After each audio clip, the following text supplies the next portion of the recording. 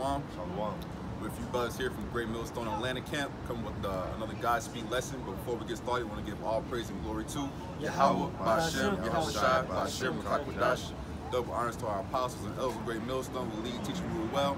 Love and honors to all I can push the word, true faith, sincerity, and shalom to the sincere listeners who listen and subscribe to the men and doctrine of Great Millstone. Like I said, there's a few brothers here from GMS Atlanta Camp. Gonna come with a lesson, pretty much going into how one, it's important for us to come and prophesy the words that we have through the Spirit of Yahawashi, Yahawashi, because two, that's a sign of the coming of our Lord and Savior, man. You know, us doing this work, we do it for a multitude of reasons, but one reason in which we do it is to hopefully be a part of the fulfillment of the prophecy of men coming out and being able to speak and publish His word before the entirety of the earth, man, to bring upon the coming once again of our Lord and Savior, Yahawashi. All right, Buzz, got anything to start off? Looking for it. Okay, okay, I just grab. You can hold Wisdom of Solomon 5. Okay. I just started Psalms 110. This is Psalms 110. I'm gonna start at the top. It says it's a Psalm of David. The Lord said unto my Lord, sit thou at my right hand until I make thine enemies thy footstool. All right. It says the Lord shall send the rod of thy strength out of Zion. Rule thou in the midst of thine enemies, for thy people shall be willing in the day of thy power. In the beauties of holiness from the womb of the morning, thou hast the dew of thy youth. Okay, and the Lord in which King David was speaking about is Yahawashi.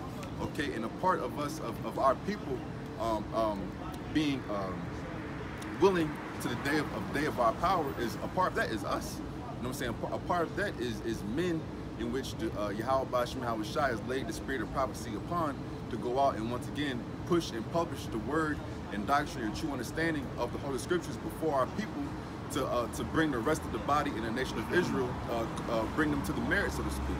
I'm gonna read that again and then read verse 4. I'll pass off to you, Shemai. This is Psalms 110 and 3.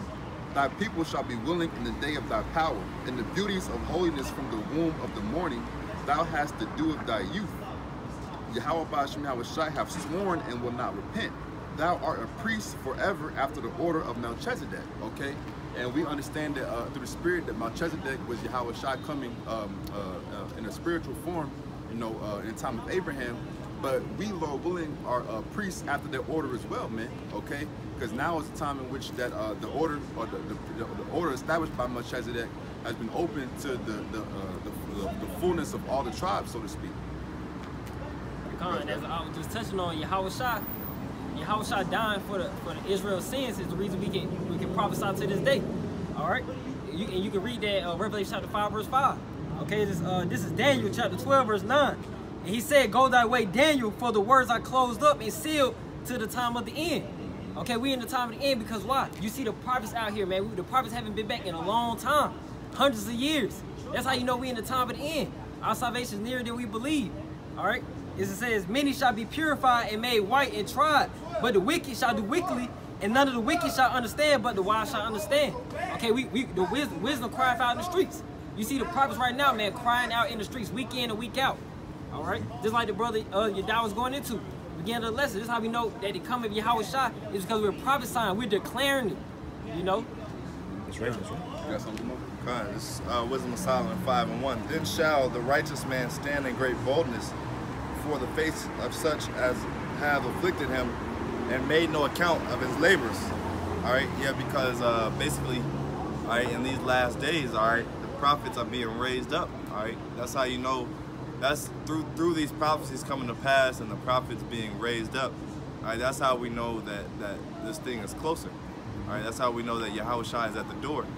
Okay, and you know, with every fall of a kingdom, okay, the Most High sets up men to bring the warning, okay, and to admonish the people and to get their minds prepared for what's getting ready to go down. All right, and this is going to be the final showdown, so to speak.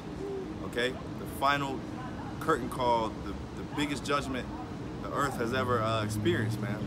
All right, that's right. I'm gonna make a quick point off what the captain said as far as the Most High bringing His word, bringing a warning before He actually enacts judgment, and that goes to the topic of the lesson as well, and why it's not only important for our own particular salvation, for the salvation of our families, for the salvation of the families and the men around us.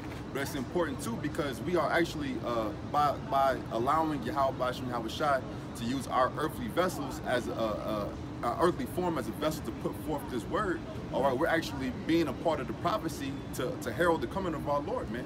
We're actually spiritually through our flesh manifesting the word of Yahawashi. That's right. That's right. You can continue on that too. It's a little bit more, yeah.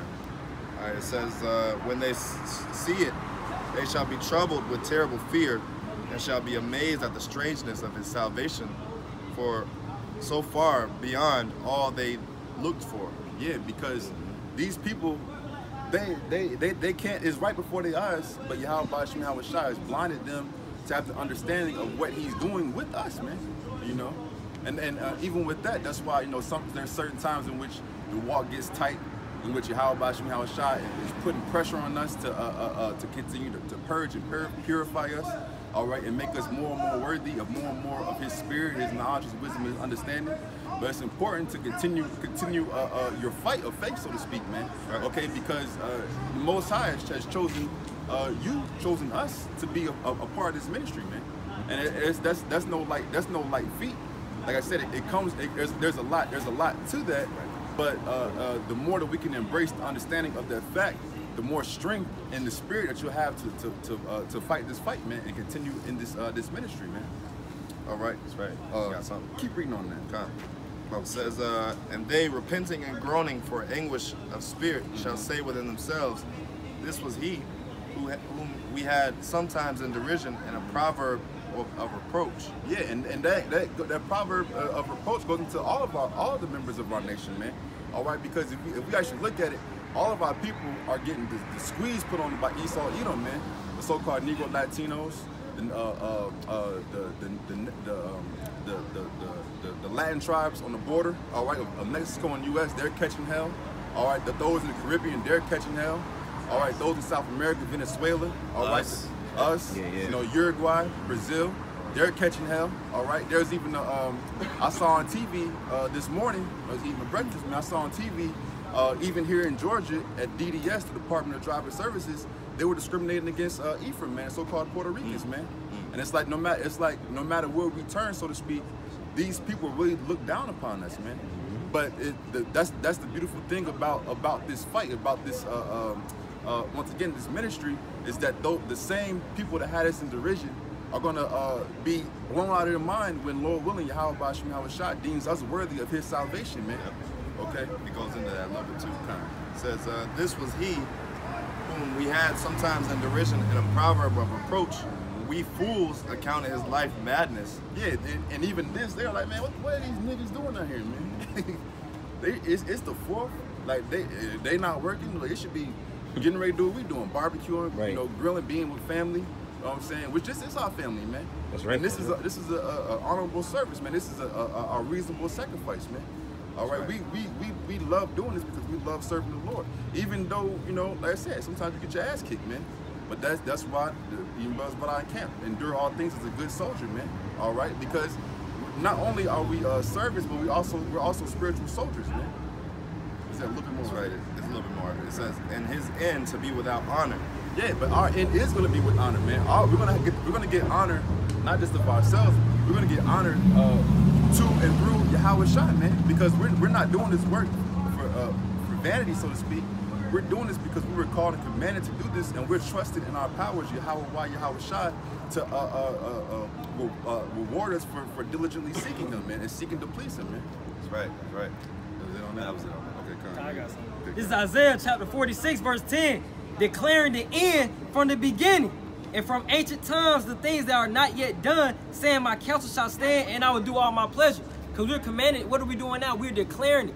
You know, he said prophesy against wicked kingdoms, you know, and wicked deeds, man. That's what we're doing right now. The word must go out for our power, our master comes back, Yahawashi, and we must allow him to use us, you know, to perform his will. We got to finish his work. You know, it's not for our sake, it's for his, man, for the glory of Yahawashi. That's right. That's right. That's right. Yep. I got this. We can finish off, brother. Got anything else? This is Ecclesiasticus, it's Sirach, chapter 10. I'm starting verse 7. Pride is hateful before the Most High and man, and by both doth one commit iniquity. because of unrighteous dealings, injuries, and riches got by deceit, the kingdom is translated from one people to another. And through this work, and even with this, a part of people waking up to the unrighteous dealings of Esau, Edom, is us going and professing this word, man. All right, Ezekiel 9:4, giving our people that spiritual thawah. You know, that's a spiritual covering and a hedge and marking against judgment, man. But to tie that along with Wisdom of Solomon chapter 5, this can only be revealed through the spirit and power of Yahawashi if an exact number of men go out here and point the finger at those who are committing these iniquities, man. Right. And pointing the finger at those who are professing to be us and professing to have our birthright, man. Professing to be the people, the chosen people in line and lineage of the Heavenly Father, man. And that's why, once again, we have to continue to endure this fight and just man up, man, and understand that it's, you know, you're doing it for multiple reasons. Once again, for your own salvation, for salvation of those close to you, near and dear to you, if Lord willing, Yahawashi deems them worthy of it, and just to once again, completely, to the best of our abilities, seek to please Yahawashi. That alone should be enough. But there's a lot of fringe benefits, so to speak, that comes along with that, man. That's right. You know? Brother, got anything else? Yeah, I got something. Okay, Cons. Ephesians 5 and Ephesians 5 and 15. See then that you walk circumspectly, not as fools, but as wise, redeeming the time, because the days are evil. Yeah, so basically, you know, what we're going into, basically how we're redeeming the time, okay, knowing that we're in the last days. That's why the Lord put the Spirit on us to basically warn, okay, to be the watchman, all right? A watchman in the ancient world, his job was to sit at the gate of the city and to watch out for oncoming trouble, okay? And we can see the oncoming trouble. It says the days are evil. Evil meaning bad times, so we see the bad times coming. We understand clearly World War III is on the horizon. We understand artificial intelligence, the mark of the beast, the chip, you know, all these different things that are coming to pass, okay? And Yahawashi is raising us up and putting his spirit on us to continue to push this word even harder and harder, all right? So that's all I got. That was all I got. I'll leave out with a quote mentioned by Apostle Gabar. He said, "What words can't teach you, adversity will." You know, so if you don't listen now, you're gonna listen. You know, and same with us as well, man. Sometimes you gotta take through that experience, that trial, that affliction. You know, just to get purified, man. Come out even stronger. That's right, bro. You know, That's right. I just wanted to leave it there. Yeah, all right, so Lord willing, you know, you brothers and sisters and children, every viewer was edified. Once again, we want to give all praise and glory to Yahweh, Ba'ashem, Yahawashi, Ba'ashem, Kakwadash. Love and honors to our apostles, our elders of great millstone, who lead, teach, and rule well. Love and honors to you, I can push the word in true faith and sincerity. Until next time, shalom. Shalom.